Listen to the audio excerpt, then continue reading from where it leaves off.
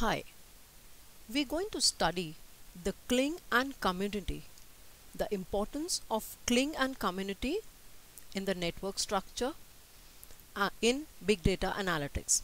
Now let's start with what is a Clique and what is a community. Clique, which is commonly known as a Clique percolation method. Clique is nothing but a connection of nodes which are formed when the graphs are connected, and they are known as a complete graphs. Two cliques are considered adjacent if they share a k-1 nodes. Cliques are formed with a complete graph.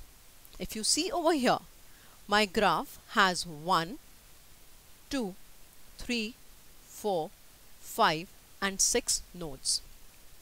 And these 6 nodes are connected to each other. Now clique is formed when all the 3 nodes are connected together. If you see, this clique 1 is formed when all the 3 nodes are completely connected and they form a complete graph.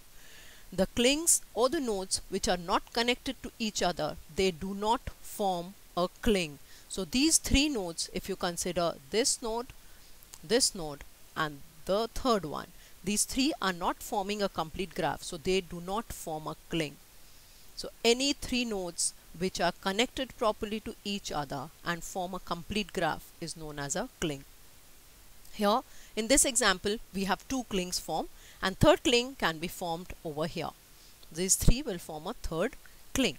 Now how does a clique affect the networks and how the clusters are formed is an important perspective. Here we are going to study the clique formation and how the community is formed.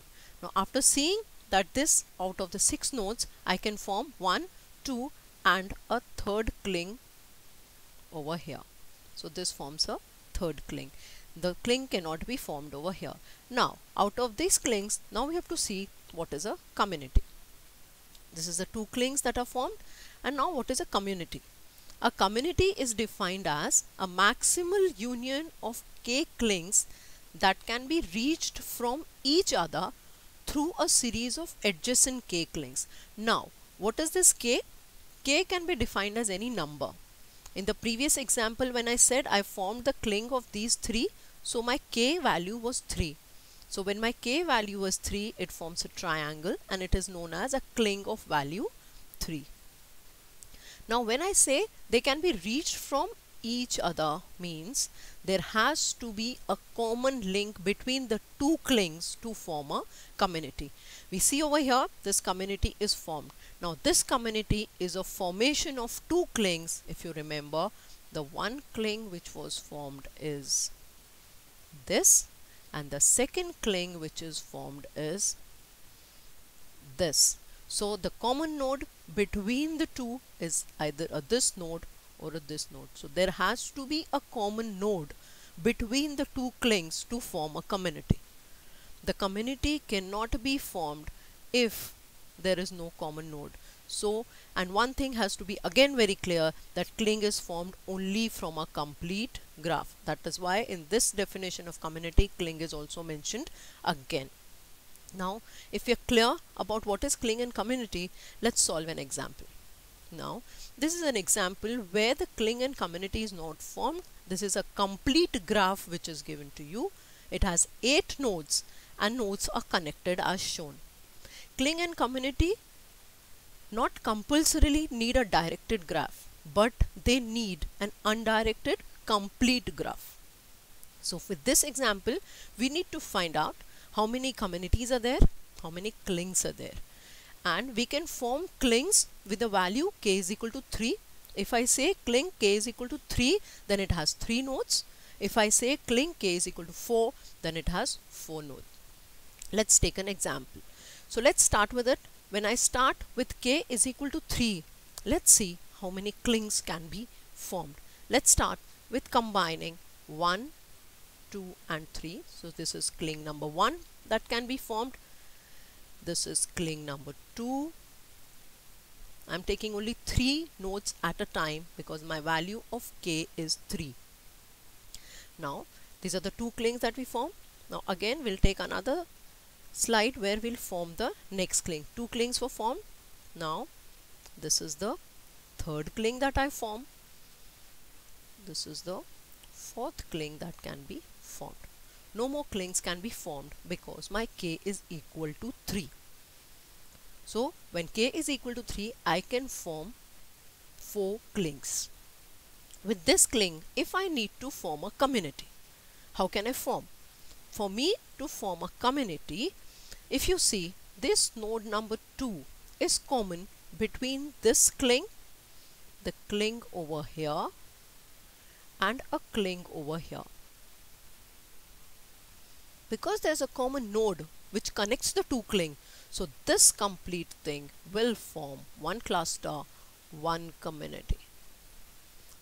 So two clings combined together with the common node forms a complete community, and this, if you see, is a complete graph because all nodes are connected with each other. If you see, 8 and 4 are not connected, but yes, they are connected with each other from 8 to 2 and 2 to 4. This is how we form a simple cling and a community for the value k is equal to 3. Now, if my value goes for k is equal to 4, that is, I need to form a cling with 4 nodes. So the first cling that can be formed is over here. This is one cling. This is the second cling, and this is the third cling. With this, I can form 3 clings for the value k is equal to 4. Now there can be more clings that can be formed. You can say I can form a cling like this. That is, I can start from 6 to 1 and 5. Then it becomes too clumsy because I need to have a separate neat clusters for the network community. The more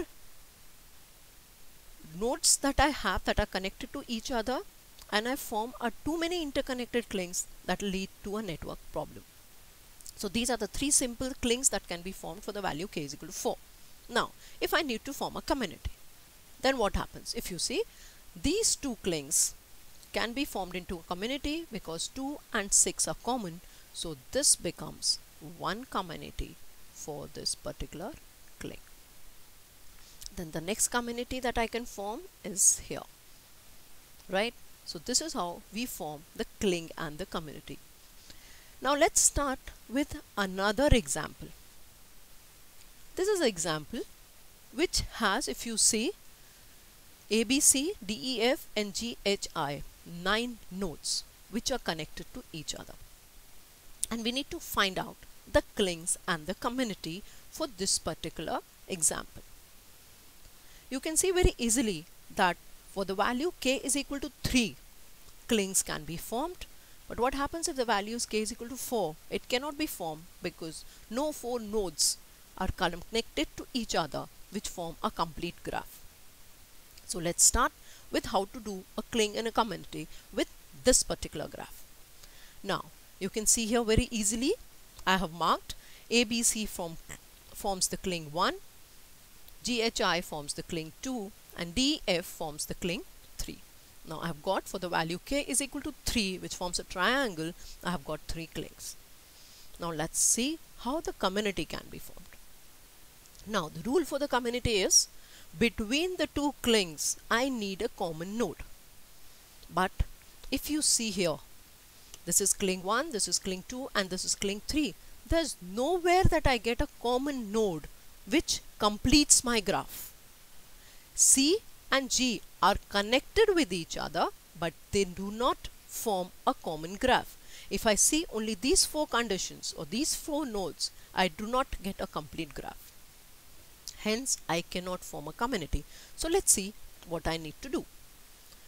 To form a community between this, if this problem is asked in an exam, then we can say that we connect a temporary link over here, and if C and H are assumed to be connected, then only we can form a community like this over here.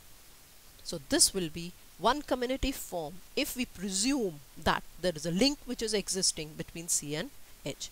Similarly, so this one community will be formed. Similarly, I need to connect a dummy link between D and H over here to form community 2 and D and C over here to form a community 3. So if there is no common link existing between the two clings, then the community cannot be formed. But if we need to solve any particular problem, then we can have a temporary link which needs to be existing between the two nodes, and then only the community can be formed. Thank you.